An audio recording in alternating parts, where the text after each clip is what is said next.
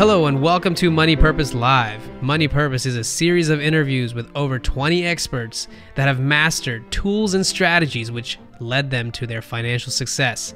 What wealth creators, FIRE experts, money coaches have done differently to have the right money mindset and create more money during COVID-19. In this series, you will gain the most relevant insights and strategies to help you pivot or thrive through current challenging times. The Money Purpose series was created by Blossom Media Studio to empower you to take control of your finances. Now let's get right into it. On today's episode, we have guest Ron Malhotra.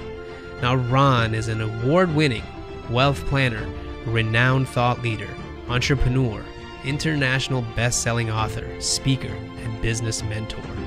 Ron is also the founder of The Successful Male and the managing director of Maple Tree Wealth Management and Black-Footed Business Advisors. We're really excited to have Ron on the show. Now let's get right into it.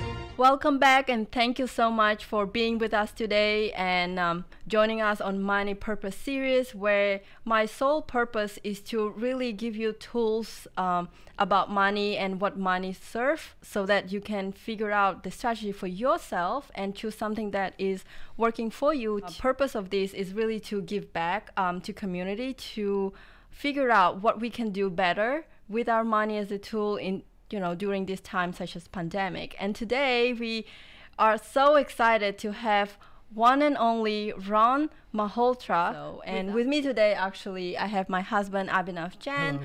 Thank you, Ron, for being here. Welcome. Thank you for having me. So maybe you can walk us back a little bit of your background and how you became a financial coach. Yes, certainly. So just to give you some background, I was born in India, which is a country where there's obviously a lot of poverty, and I came from an average middle class background. My parents never really had money, and then when I was very young, we migrated to Australia, and I always had this perception that people in the Western world would have more wealth. Now, Australia is actually considered one of the wealthiest countries on the planet when it comes to income and lifestyle. However, I started to notice that most people I knew were basically living paycheck to paycheck. That's right. And it was in my late teens that I came across an article that said that 65% of the world's wealth is controlled by something like 3% of the world population. And it really intrigued me. I thought it was a typo in the newspaper, but then I started to read it.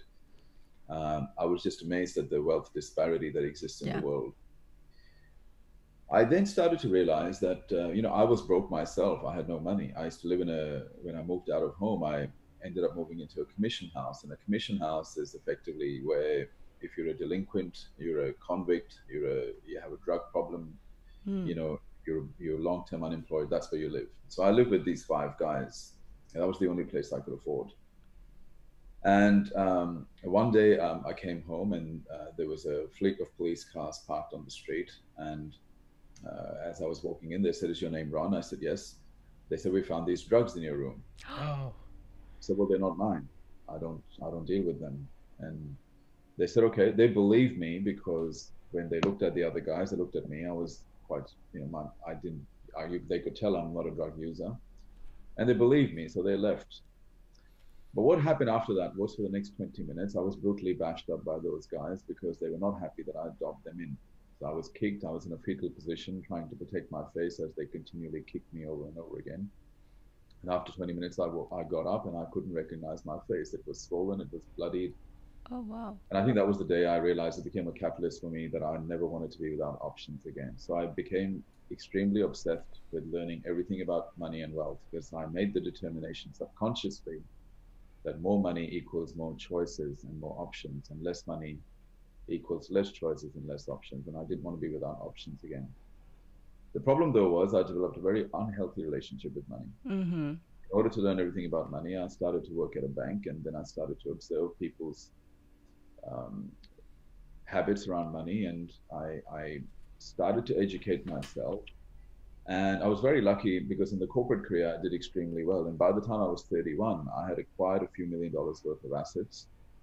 And I knew everything about money. I'd mastered money to the point where you could not stump me. If you asked me a money or wealth question, there's a pretty good chance that I knew what I was talking about.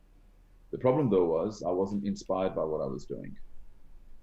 So I had literally developed an unhealthy relationship with money. And I think a lot of people either have money avoidance or they have a money obsession. Yeah. And I had become money obsessed at that point.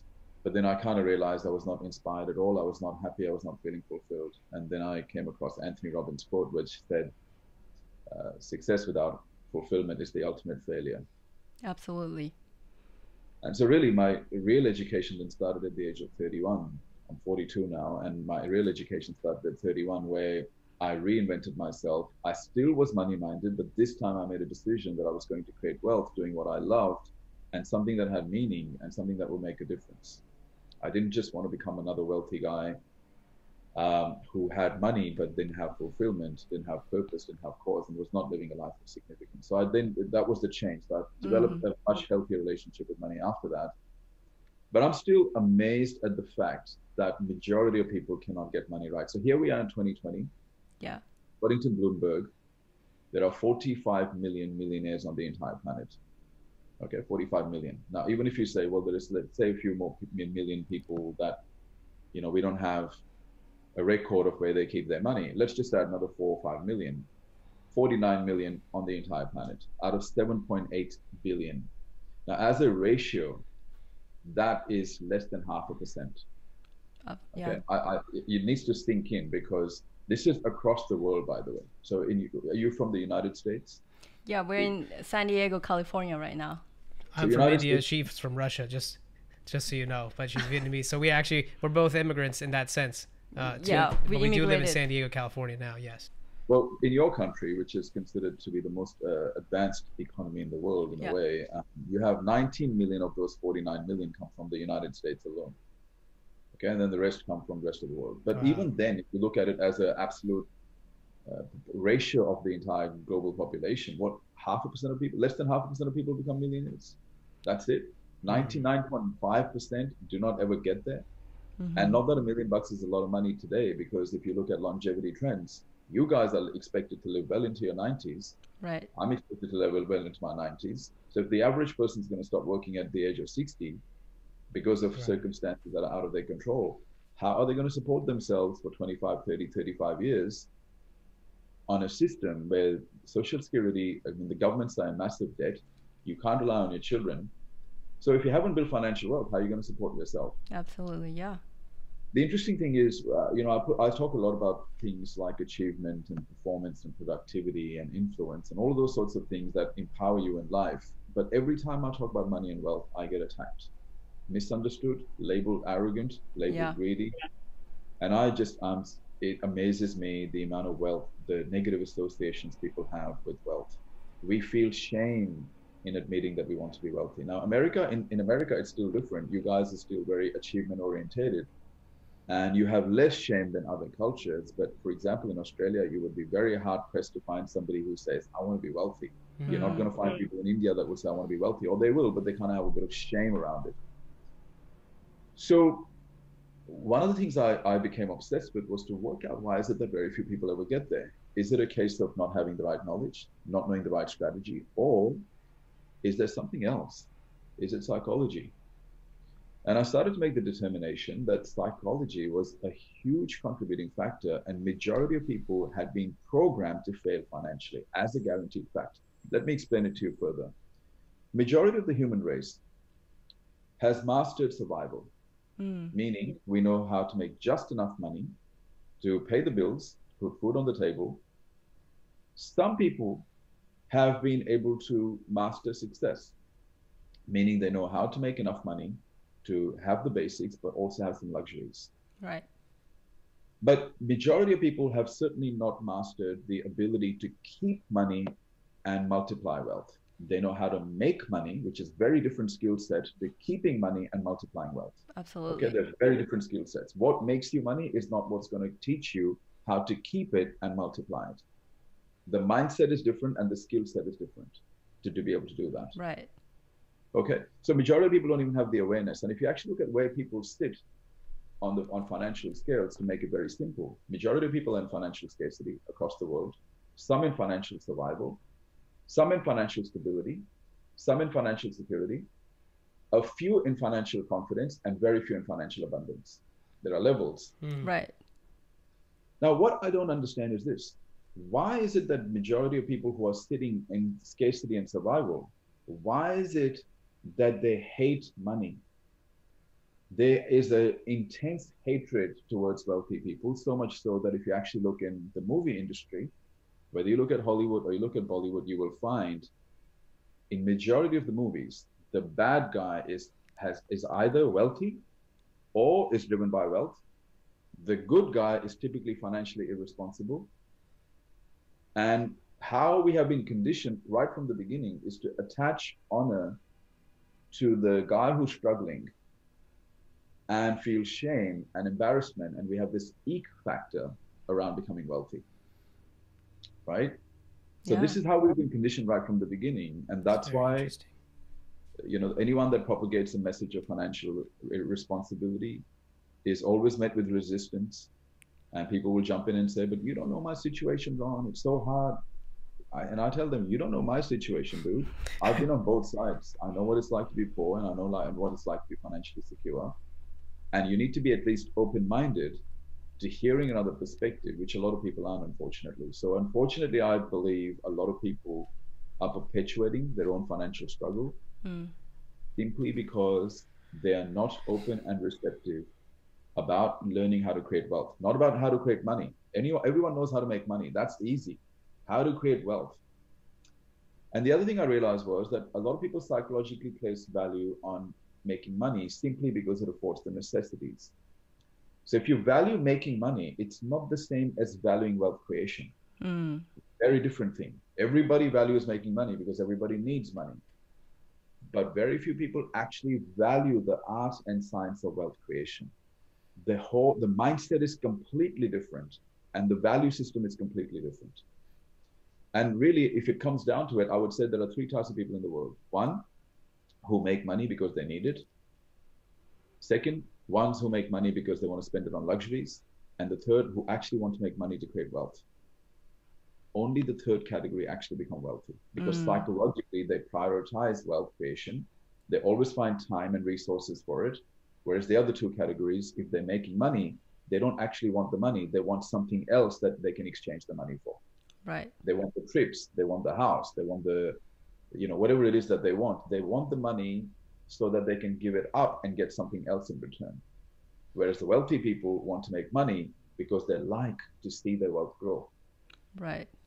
Right. And so there is a very different way of thinking, which the average person simply doesn't understand. And the other problem is a lot of people make just assumptions that, well, if I just invest in some stocks and real estate, I'll become wealthy. Oh, no, not at all. If that was so easy, then we would have done it by now, right? We all have done it already.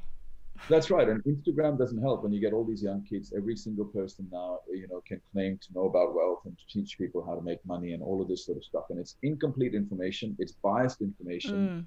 And it doesn't take it. It's just exactly right. And it's not helpful. But what it's doing is it's creating an illusion of knowledge. Right. You get all these young kids that are watching it and going, well, you know what? I know I'll be fine because I'll just do this real estate investing like I heard on Instagram. But there is so much that they don't know about how to get started. And honestly, nobody should invest until they have the ability to influence their income first. Okay?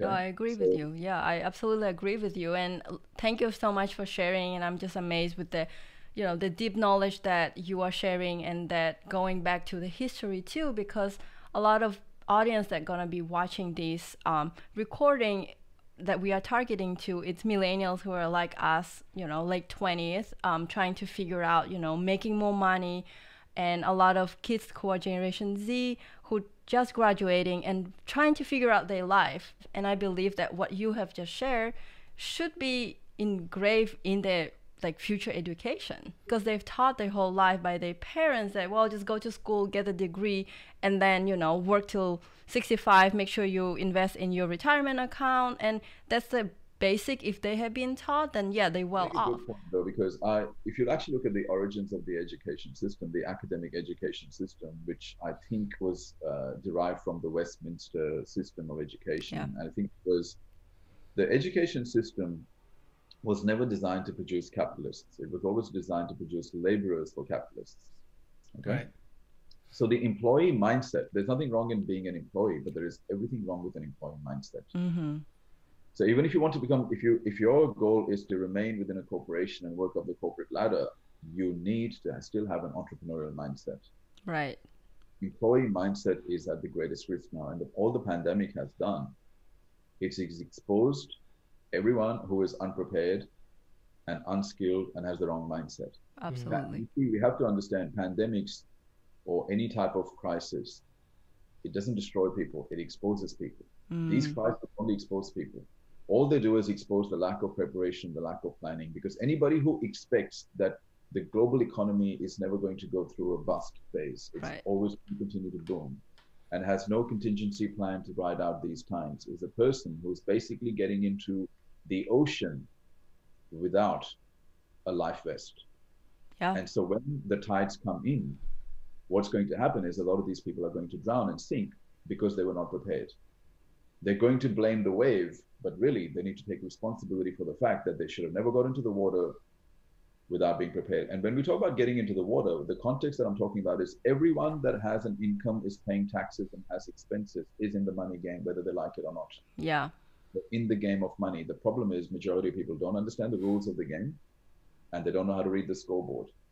Can you imagine getting into any sport, not knowing the rules, not being able to read the scoreboard and expecting to win? It is impossible. In fact, it's a mathematical certainty that majority of professionals will fail financially. It's a mathematical certainty. Yeah. They do not have the mindset for wealth. They do not have the skill set for wealth.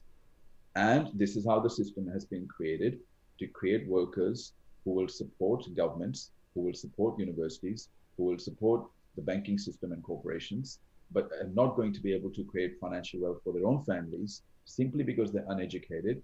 And the moment you give them an option for being educated, they attack the source of the education. Yeah. Okay.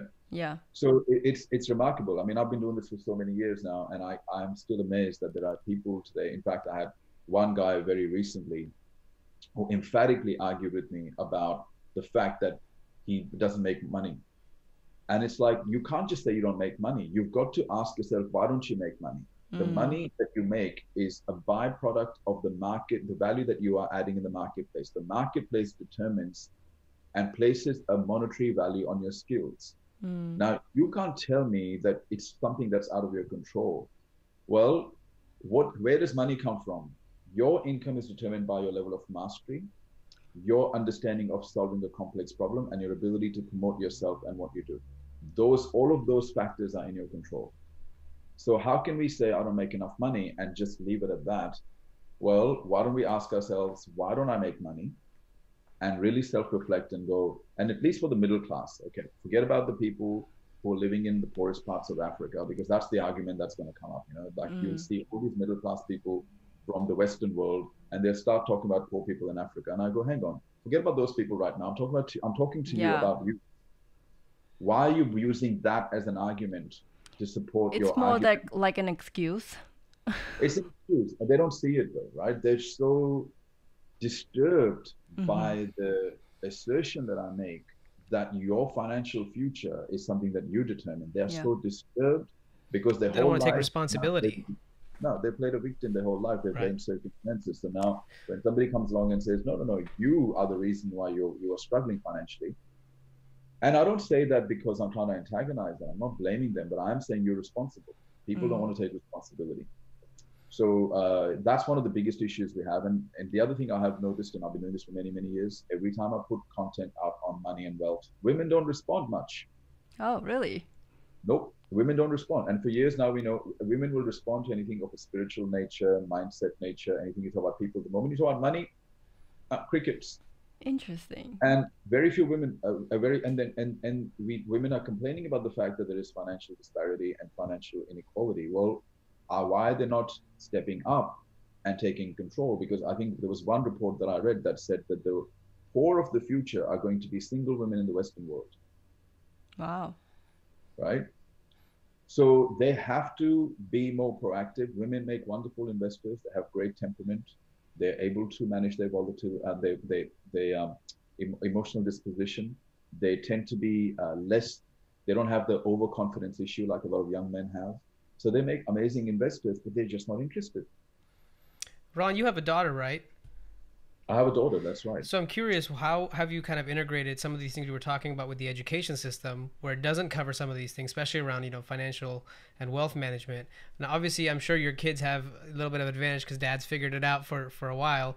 But at the same time, how are you instilling, like, say, your daughter to be interested in this process? Because let's say, you're not going to be there always to help her, but how are you, training her at this point or teaching her, especially with school not doing that? And how could that translate to perhaps other younger kids who would be watching this, who maybe feel scared because the school doesn't have a future, and they're starting to see that shakiness, that the system that they were a part of is not really going to care about their longevity, and their financial success. So how, especially by putting them in debt right out of the way, right? So what would you say, like in terms of that, and how have you kind of utilized that in your personal life with your kids?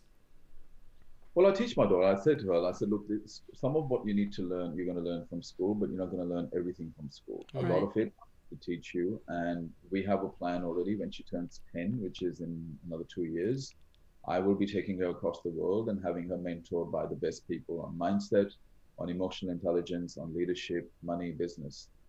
But I've said to her, I said, look, you still need to know school because you need to know how to comply.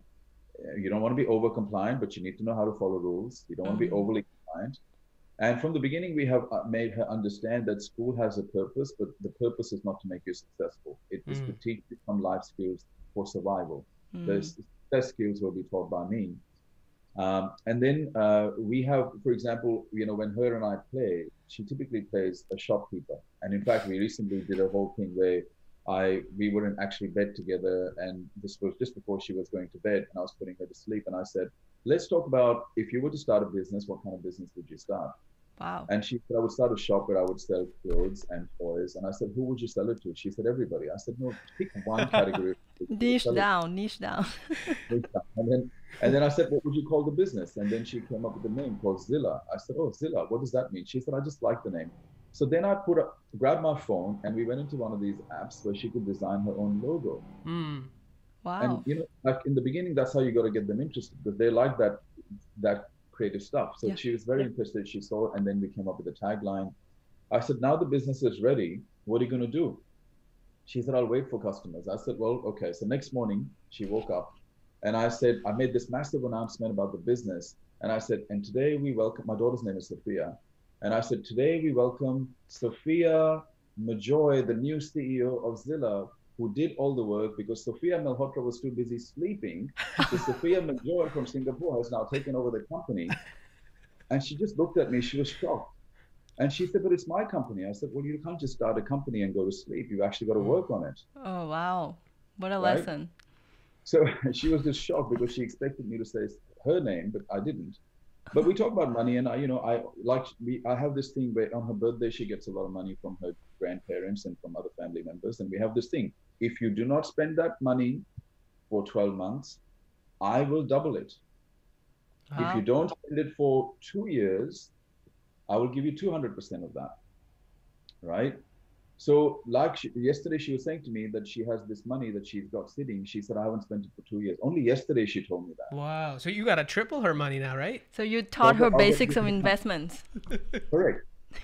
And so we're already starting to get her to start to understand how money works. And then right from the time that she was a baby, because I do a lot of stuff on the mind, and I explained to her the subconscious mind, which is the bottom part of her mind. And I always say to her, look, that part of your mind is always listening. You have to be careful what you say about yourself, because you might say, oh, I'm so dumb, I'm so stupid. And you know you don't mean it, but the bottom part of your mind doesn't know you don't mean it. So what happens is anything you say over and over again, or you think over and over again, becomes a part of your personality. So you have to be very careful what you say. And since she's been born, we have been giving her these affirmations, which and I used to always whisper in her ears when she's sleeping. And I would say, Sophia's intelligent, Sophia's beautiful, Sophia's a leader, Sophia loves her mommy and daddy, and Sophia loves God. They're the things that we've always taught her. And that's beautiful. People say, well, why do you do it? She doesn't even know the meaning. I said, no, she doesn't need to consciously know what it means. I'm planting it into the subconscious. Yes. And as we have now observed, as she's gotten older, she is demonstrating the qualities of being a leader. She takes a lot of pride in her appearance. So you see that the self-image, you have to build children up right from that age. Right. And I want her to think differently. And I've already said to her, in the process of you learning all of this, and as you grow up, you're going to have people who are going to do the wrong thing by you. They're going to lie to you. And it's already starting to happen. Mm-hmm.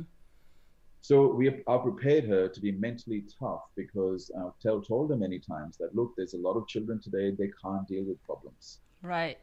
They're happy as long as there's no problems. But I want you to actually be okay with problems, because that's how you grow. Right. I love it.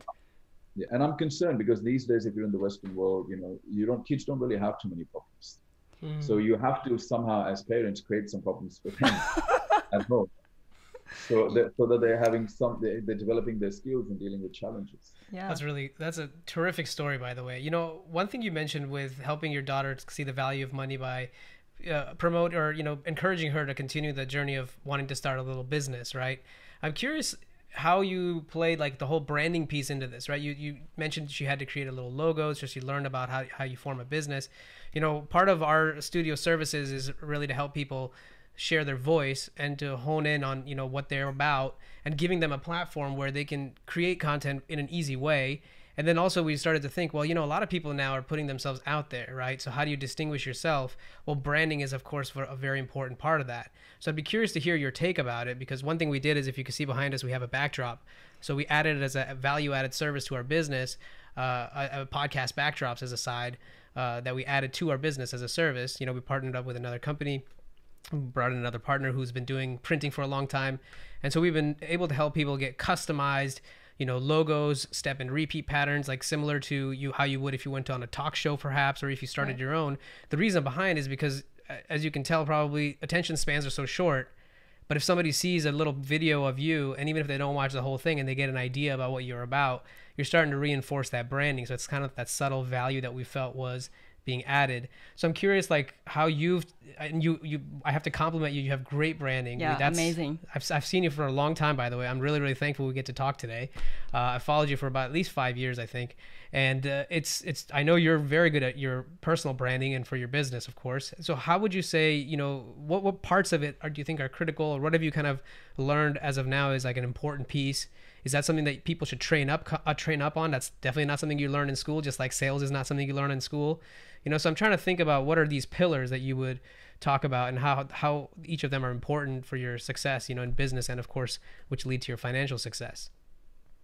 Well, we actually, funny you talk about this, because I have a number of my mentees who are on LinkedIn, and they're hugely successful. They have prominent brands, and we have a program called Magnify You, which we actually use for people who want to position themselves as a thought leader. And one of those elements that we teach them is, of course, personal branding. Now, I haven't spoken to my daughter about this in great detail. I don't think she's ready for it yet.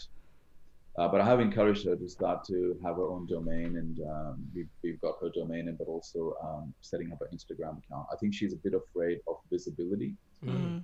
And one of the things we always say to people is, look, you need both expertise and visibility. There are 4 types of people: people who have no visibility and no expertise. These people are going to be the ones that are going to suffer the most in the new economy. Then you have people who have high expertise, low visibility. They're typically the professionals. They've done a lot of work on developing their skills, but they don't know how to position and promote themselves. Mm. Third category of people is what we call people who've got high visibility but low expertise. They're the marketers, the slick marketers, are very, very good at marketing and positioning themselves, but they don't really have a lot of substance. Right. So in the long term, they're going to suffer reputational damage, because you can't get away now. If people have an inferior experience with you, they're going to put a Google review or a Facebook review. Yeah. And so at some point, you see that these people move from business model to business model to business model, because they're burning a lot of people. Right. And then there's a fourth category of people, which is the high expertise and high visibility. And that's where I recommend that everybody should be. There is no substitute for expertise. You must be extremely proficient and have a reasonable level of mastery in your subject if you're going to stand out in any credible and sustainable way. Having said that, expertise without visibility is not sufficient. So you need to be strategically visible. And one of the tools, not that personal brand is everything, but one of the tools you use is a powerful personal brand. And of course, from my daughter's perspective, she thinks the brand is just a logo, but we know that it's a lot more than that. It's the feel that people get when they interact with you. It's what they think of you, and it's your reputation. We last night we had a bash that we ran with a group of our mentees where we were talking about personal brand, and I said to them the personal brand, and I explained to them, number one, your personal brand is your personal essence. Who are you deep down, genuinely and authentically as a person, even when you're by yourself? Okay, so not the public facade, but who are you really as a person? And that incorporates everything from your beliefs, your philosophies, what you stand for, what you stand against, but also having a fundamental understanding of, if you were a car, what car would you be? If you were an animal, what animal would you be? If you were strong, what strong would you be? We actually get them to do these various exercises to really start to get a feel. Like one of the questions we asked them was, if you were a celebrity, what celebrity would you be and why? And why we do that is because anyone that you really admire, let's just say there's a group of 5 people that you really admire, and you can identify the common characteristics of all those 5 people that you really admire. Well, what that's telling you is that that is in you as well. You just need to unlock it. That particular quality that you're admiring in the 5 people that you admire the most is a quality that's inside of you. The only difference is they've unlocked theirs, you haven't unlocked yours. Right? Amazing. Yeah. Then we talk to them about their personal voice. And the voice is not just your spoken voice, but your written voice. It's how you communicate. For example, I'm a very direct shooter. Everybody knows it. But the reason I'm that way is because it allows people to make an informed choice whether or not they want to come into my universe or they don't. Some people absolutely cannot stand me. Some people absolutely love me. But I'm not going to chop and change who I am to be widely accepted, because for me, it's never been about likability. It's been about respect and being trusted. I don't believe in being likable. Not that I want to be disliked by people, but for me, likability is a currency that has less value than respect and trust. Yeah, because at one point you'll start appeasing people instead of actually trying to... Correct. And it's not that I mean, I like being liked. Don't get me wrong. I don't want to be the most disliked person on the planet, but I ain't changing who I am and my philosophy and what I believe for, so you can like me a little bit more. That's basically the point. Yeah, absolutely amazing. Yeah. Correct. That's your personal voice. And the third element of personal branding is what we call personal style. The thing is that most people will make an impression about you within the first 3 to 7 seconds, and they will make an impression about your ability to lead, your financial status, your credibility, and your attractiveness within 3 to 7 seconds. So that's not enough time for you to be able to communicate your message or your philosophy or your character or your accomplishments. So the only visual tool that you have really is how you show up physically. So you've got to know who you are, because my personal style statement is very aligned with who I am. It's not fake. I'm not the jeans and t-shirt type of guy. I'll never be that guy.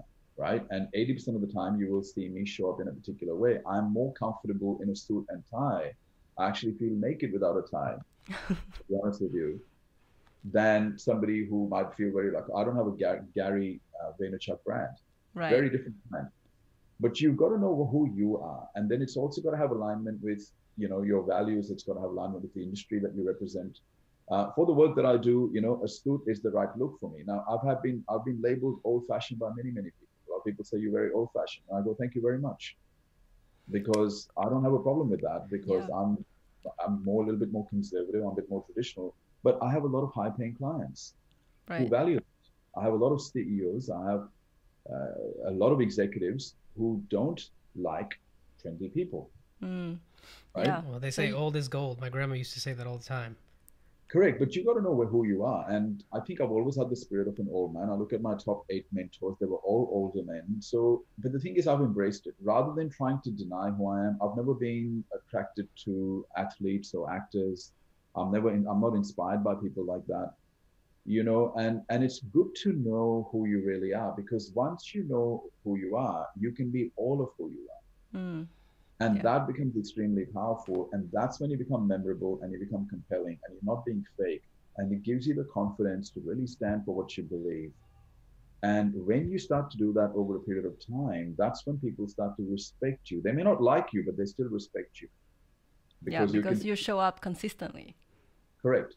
And I think that has much more social value than somebody who's just constantly trying to appease people and constantly trying to seek consensus. My leadership style, I don't seek consensus. I'd rather spend 18 bloody hours a day becoming the best research person than asking a bunch of people what they think when I clearly know that they don't know what to do because they're failing in their life.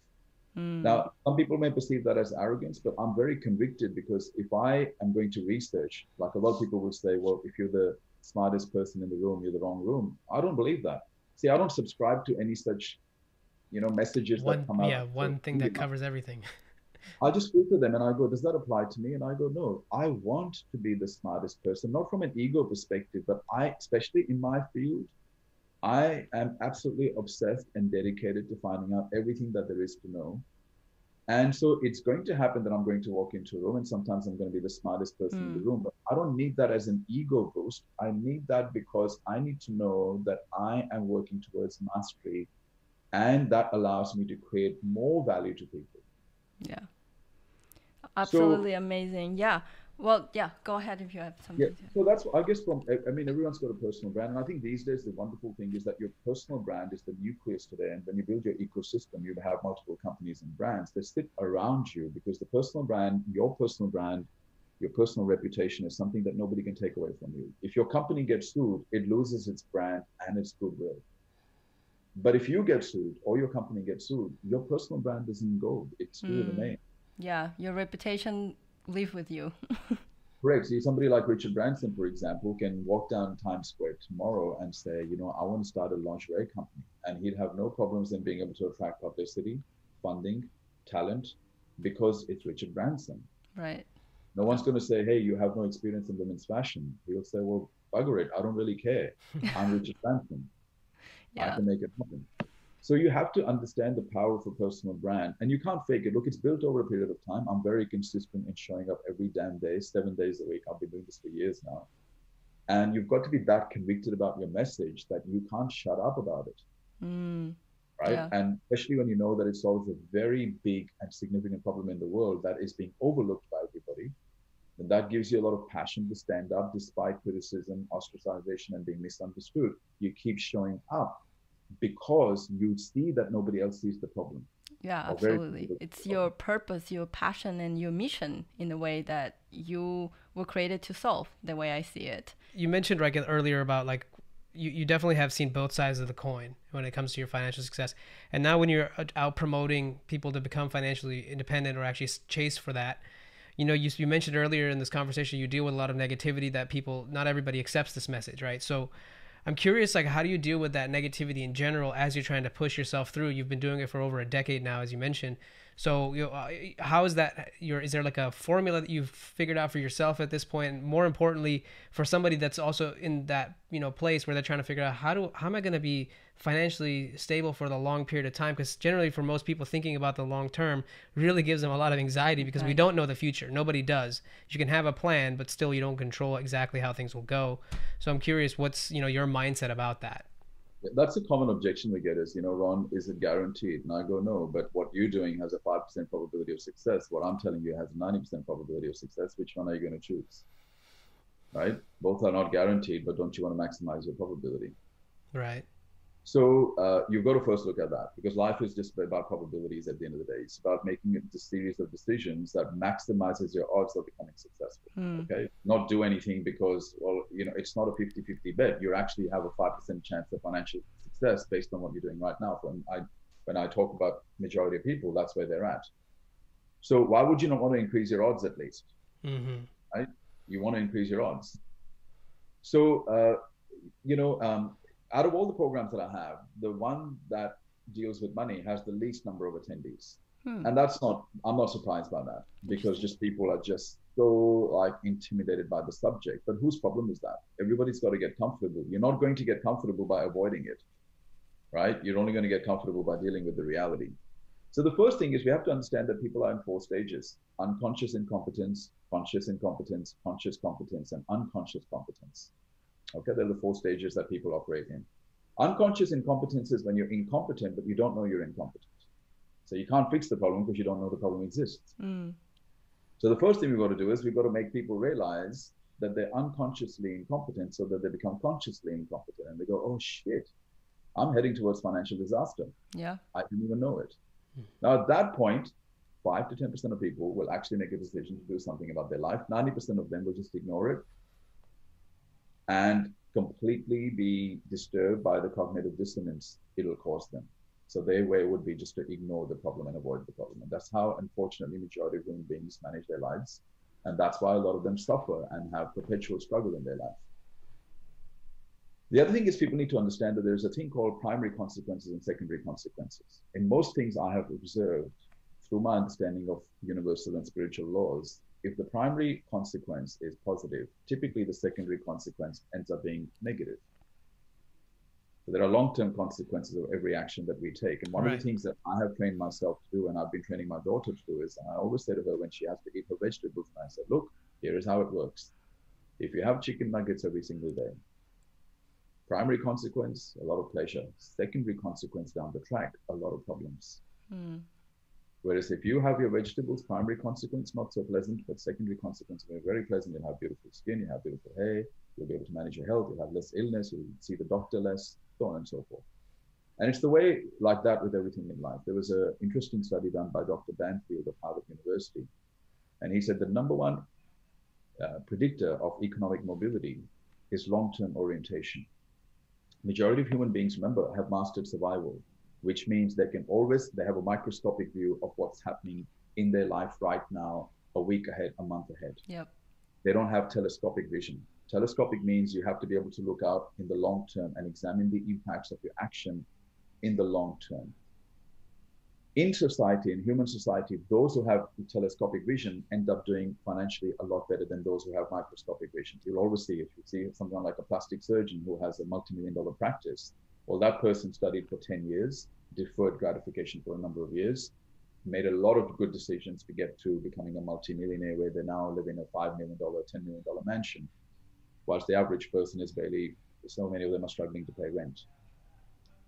So the long-term orientation simply means to be the ability to be able to evaluate the consequence of your actions in 10 to 15 years from now. Not now, but in 10 to 15 years from now. Majority of people don't do that. They're not trained to think that way. And majority of people are unfortunately also not trained to optimize their time and their efforts. So they waste a lot of time. They don't actually say, well, I'm going to do this today. What is the return on investment on my time? So they spend a lot of time in gossiping, they spend a lot of time watching entertainers, so on and so forth. There's no return on that time. So when you become financially astute, you want a return on investment on your time, your effort, and your energy. You become very conscious about the spillage or wastage of energy, effort. Okay? Because time is your most important resource. And occasionally I'll say to people, if you are going to live to your life expectancy of 80, you only have 4,000 weekends. That's your entire life. Yeah. If you're 40, 2,000's already gone. Wow. And in another 1,000 weekends, you're going to be 60. So when are you going to do it? When are you going to become wiser? That's how quick life goes. It's a sobering fact, but one that must be confronted. And you see a lot of people, they just defer and they defer and they defer. And you say, well, what are you waiting for? Exactly. Because every single year that you are not investing and you're not in the markets, it's going to take you another 2 years to catch up. And it's going to take you double the amount to catch up. Yeah. Well, how are you going to do that? If you can't even do it now, how are you going to do it then? Absolutely. Yeah.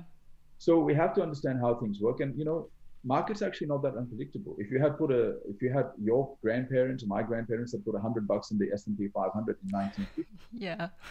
And left it there, despite all the economic crashes, the terrorist attacks, the natural disasters, all the wars we've had, that $100 is today worth 250,000. Right. Yeah. That's all they had to do. But here's the problem. They didn't do it. Our parents didn't do it. And chances are we're not going to do it either if we're not financially educated. And then our kids are not going to do it.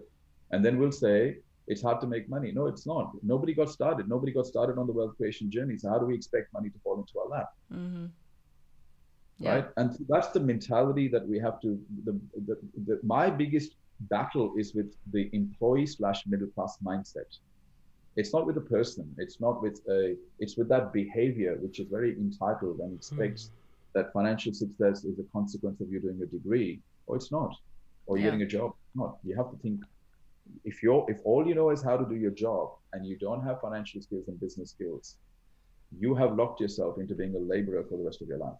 even when I started this series talking about money, it was really taboo. And they were curious, but they were walking on shelves trying to ask me questions. So like if I would post something on social media, they would actually go and send me direct message and ask something. They would not send something on, in the comment section. This project, it's really as a challenge for myself to break that taboo. It's like you can do better. Like if you gotten yourself to be 9 to 5 in a middle class, that's mean you can still do more, and there's still more time for you to do it. I commend you and really respect you for continually doing that, because I see that it is hard.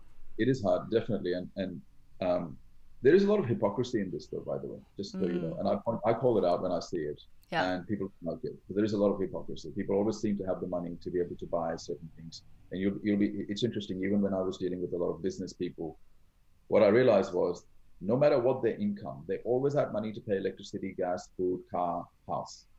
They never had money to invest. Yeah. And I started looking into it, and I realized it's because their mind is trained for survival. So if they get a bill, they'll pay it. But if it's a discretionary future expense, they won't. So we started to, with some of our clients, we actually send them a bill every month for an investment amount. Oh, so you changed the mindset. It's like a bill, you have to pay it. Exactly. Can you imagine how badly we are trained? We will find, no matter what, every person in the middle class will find money. Right. To pay for food, electricity, gas. They never have money to invest. Yep. No matter what their income. Even if the income's gone up 6 or 7 times in the last 10 years or 20 years. Can you invest now? No, still don't have money. Well, you know what? We need to send you a bill. Then you'll start actually making provisions. Yeah, and then you're like, okay, well, I'll pay that bill. And why is that okay? Because that's how they're trained. And people don't see that. You see, that's why you've got to form the right financial habits in the beginning. Because once the habits are set for survival, those habits are, in many cases, in complete contradiction to the habits that result in success and significance. Right. So then you are standing in your own way and not even seeing it. And the whole time you're blaming politicians and the economy and your bosses or your parents, but never really fully understanding that behind your financial situation is a series of decisions that you made. Yeah, absolutely. Incredible. So to get people to realize that is not an easy thing, of course. And sometimes we have, and I'm not one to back from an argument. You know, people say you don't argue, and I go, no, I love it. I actually enjoy these arguments. You're passionate about it. I don't mind having these arguments. That's awesome. Yeah, it has been an incredible conversation. Yeah, I have to say, we learned a lot, so much, and we really appreciate your time. And really, in speaking, about investment, I would kind of really want to lead into that you coach people to become wealthy, and you talk about this hard subject. And I'm just gonna say it the way it is for some reason it's okay to get in debt, to have student loan for I don't know, some people have it for 5 years, 10 years, 30 years. But it's not okay to invest in the mentor. It's like I'm saying it's a stigma that, oh, well, that mentor cost this much money. Well, why don't you think it's your school education? You can put your funding for college in there too. Why is that not okay? And I'll continue to be in this space simply because there is such a big gap. And you're right. I mean, people are conditioned, because they're conditioned to survive, they will always prioritize anything that puts them into survival. So a degree will put them into survival. Mentorship can put them into success. They will not prioritize that. That will be seen as a negative expense. This will be seen as a positive expense because the mind is trained for survival only. You have to understand this. It's just super fascinating to actually see. And the problem with the education system is it's not developing self-awareness. When you don't have self-awareness, you can't see the thought beneath the thought beneath the thought. Right? So you just act, you become the thought rather than observing the thought, right? Rather than observing the values and beliefs. Now, you can never change this type of conditioning by having a logical conversation. Okay? A logical conversation will never, ever, ever change a person's belief system, because they believe their belief system to be completely rational, and they will defend it to the nth degree, even if it's failing them. And we see this all the time, right? The feeling of cognitive dissonance. And that's why one of the things you'll find is if you actually study millionaires and billionaires, they're very good at being able to hold two opposing ideas in their mind for long periods of time without rushing to closure. Whereas the average person needs closure immediately because they cannot stand the conflict in their mind. So as a consequence, what they'll do is they'll end up defending the very thing that's failing them. They will not be open to looking at an alternative. And so All we can do really is I have to be very proactive in the marketplace and continually open up the conversation and hope that 5 to 10% of people, and I have no hope that more than 5 or 10% of people will ever do it, because statistics have shown that more 90% of people will not take action, even when given the right pathway and given the right information. Yeah. So those 5 or 10% will start to grow, of course, and it's growing at a compounding rate for us. We have thousands of people overall that are coming into our programs. Now, what is next for you, and what is community can expect from you, and where they can learn more? And the Future Millionaires Academy, we have a model called the SISPIP model, SISPIP, which is a word that I coined. And how it works is, first step in the wealth creation sequence is the S, skills.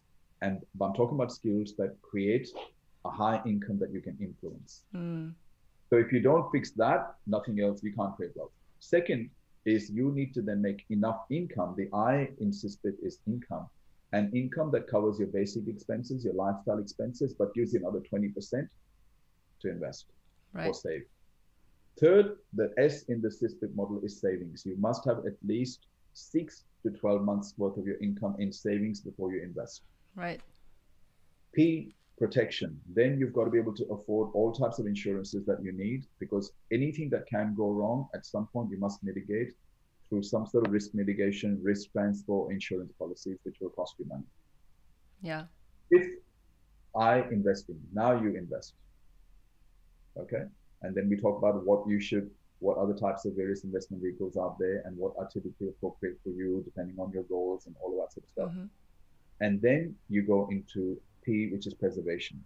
Whatever wealth you're building, you want to put a bulletproof structure around it, so that if you get sued, if you have a relationship split up, if your business goes under, if you get ill, injured, nothing goes wrong. You still get to keep your wealth. Because a lot of people will actually end up making wealth, but then they lose it because they don't preserve it. Right, absolutely. We've heard those stories. There's a bit of science behind it. Yeah. There's a bit of science behind it. Nobody teaches it. People will just go and invest here. Well, you're telling a 25-year-old kid who doesn't know, has income right now, he probably needs to invest in his skills at this stage. You're telling him to go and invest in the stock market. I bet you within 3 to 5 years, he's going to need that money back. And 3 to 5 years is not enough a long time frame for him to create wealth in the stock market. So people are not thinking this through. There's a lot of incomplete information out there. And we have in the program, we cover everything from the psychology of wealth, habits of wealth, to the wealth creation sequence, and then go into every single sequence and dissect it and step by step. We also teach you how to identify your financial independence number, how to identify where you are, what the gap is, and then what kind of strategies to use to cover that gap. Yeah. And the reason I did that is because as a wealth advisor, we are paid between $5,000 to $15,000 for working with each client. The majority of people can't afford that. And they're not even ready at the point where the wealth advisor will want to see them simply because they have no investable assets. Right. So then I thought, well, there's a whole market out there where people have the ambition and drive, but don't have the money and the tools. How can we create something for them? And that's how the Future Millionaires Academy was born. And the tagline is become the first millionaire in your family, because that's who I was. So I thought, that's a good tagline. And I know a lot of people have started to use it now. I've just seen it plastered all over social media. And you innovate and everybody will copy. It's a good thing. It's a good thing. Yeah, but now everyone's like claiming that they can do that, but you have any tools for it, right? Yeah. So we created the entire program. So very, very comprehensive program, and there is accountability in it, and we set targets, and there is no getting away. Like, you've got to do the work. And when people realize there's actually work involved in this, you can't just become financially savvy by reading 1 or 2 books. That's impossible. That's what people think, you become financially savvy, but you don't. So, we've tried to create a very, very comprehensive program, and we also cover a lot of the mindset stuff, and there's a lot of stuff as it pertains to wealth and financial habits that can cause financial ruin and all of that sort of stuff. So they have a full 360-degree perspective on wealth creation. Amazing. So this program is available for everybody, or is that everybody except Australian residents, because I still have a license in Australia. So unfortunately, I can't offer it to Australians at this point, but I can offer it to other people. It's an educational program. Yeah. I still advise people, you need to at some point go and see a certified financial planner. Yeah. Some trusted advisor at some point, but you need to at least, if you can't just go to an advisor and not know what you're doing, you still need to control the relationship and you need to know what they're doing, and you need to be able to ask them good questions, because in the world of finance, if you ask the wrong questions, you'll get the wrong answers. So the first thing is you got to know the right questions. And that's what the program does, is it makes you more financially savvy. So when you're in front of a financial advisor, you can tell if they're driven by their own self-interest. You can tell if they're following the principles and fundamentals. You can ask them about their philosophy, and you can then connect and see how that's going to impact your financial position. Otherwise, and I say this in business as well, never delegate something just because it's too hard and you don't understand it.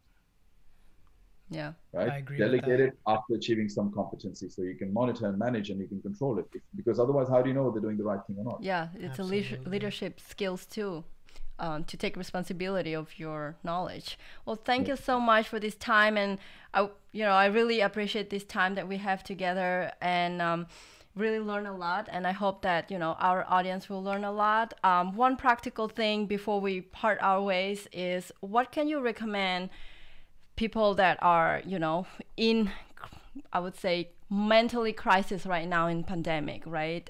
What is the thing that you would recommend them to do to really position themselves to actually come out on another side after all this COVID happened? Like, what should they be spending their time on while being at home, so then actually being better off after all of this happened? I'll give two simple tactics. I usually don't like to prescribe tactics without an understanding of principles, but I will give you a couple of tactics just so that they have some takeaways. Number one, write down every belief that you have about money. Money is the root cause of all evil. Money doesn't grow on trees. And ask yourself how many of those beliefs are limited.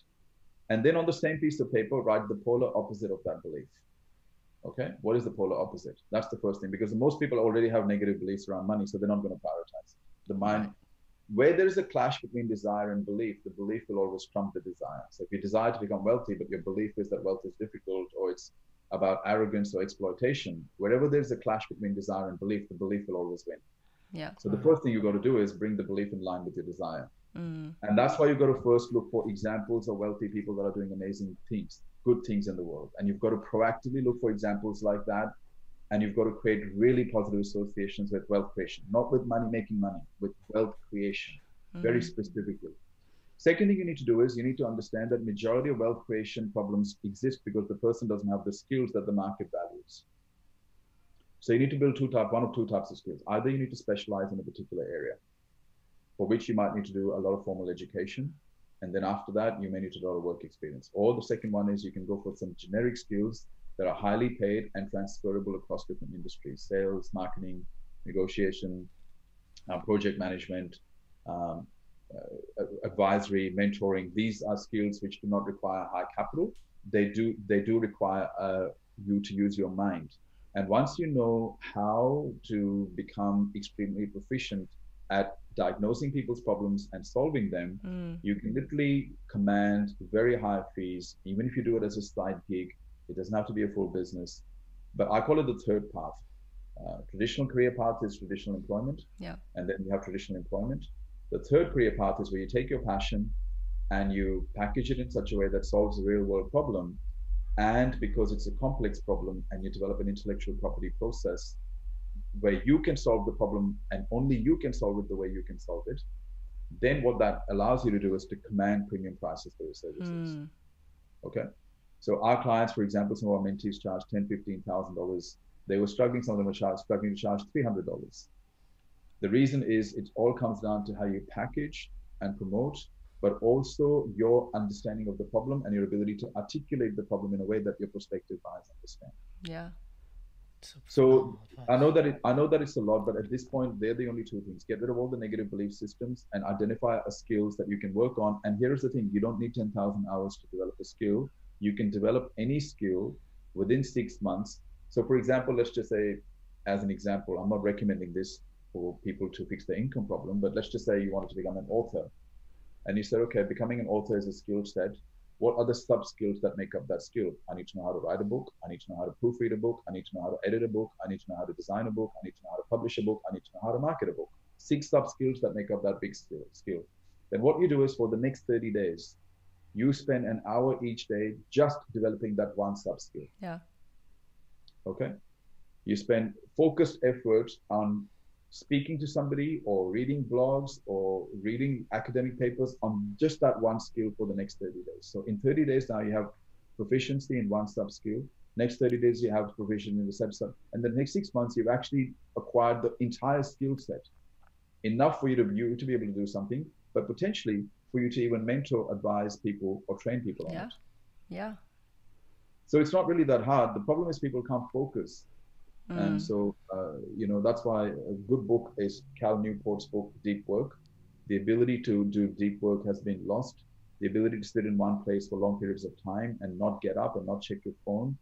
These things are also destroying people's capabilities, unfortunately. So again, it comes down to mental disciplines. Yeah, well, I love what you have to share. And what I have taken away is really having a good mentor, like you, or either people, figure out that they need some other different skill than money, or, like leadership skill or becoming millionaire. You need to have a mentor. Like, I don't believe in people that say, well, I'm self-made. Like, yeah, you're self-made, but on the journey to your success, you had people that walk with you, right? So amazing conversation. I continue to be mentored even today. 12 Yeah. years in mentoring, I've still got a mentor. Our recent mentor is a lady who is now turning 70, sold a $30 million business. Because we know that the more we learn, the more we realize how little we know. And so for us to get to the next level and the next level, we must stand on the shoulders of other giants. Yeah. Yeah. But it amazes me that people spend no money and time on mentorship. Yeah, it's continuous learning. I mean, how do you expect to grow otherwise? There is a lot that you can find out online, but like as you said, with a short attention span, not most people will even sit there to find a solution or read articles enough, or even get the right type of courses if they needed to. So well, the other issue is online information is coming to you randomly. There's no structure, there's no context. That's true. But again, you can't absorb it and apply it, because we get bits and pieces. Well, I'm investing, do this for investing, do this for real estate, no money down. Problem is, how do you know what to do and what sequence? Yeah. So the context is missing with the content, and that creates a big problem as well. Yeah, and I love what you share, and everything that you have touched on. It's exactly how I feel that our generation, like late 20th, are feeling right now. It's overwhelming. You do need to figure out for your family and for your future, but then there's overwhelming, like situation of like information, and then life happened, and then COVID happened, right? So I would just encourage everybody, go check out Ron Malhotra's videos on YouTube if you want to get to know more about him. Connect with him on LinkedIn, ask questions, and sign up for the program that he has out there, because it is for people who are trying to become a first millionaire. That's the way to go, I would say, from what I learned from this conversation. Appreciate the endorsement. And thank you very much. Yes. It's nice to meet you both, and good work that you're doing. And I hope that you achieve your objectives. And, if you want to ever have a chat, just give me a buzz.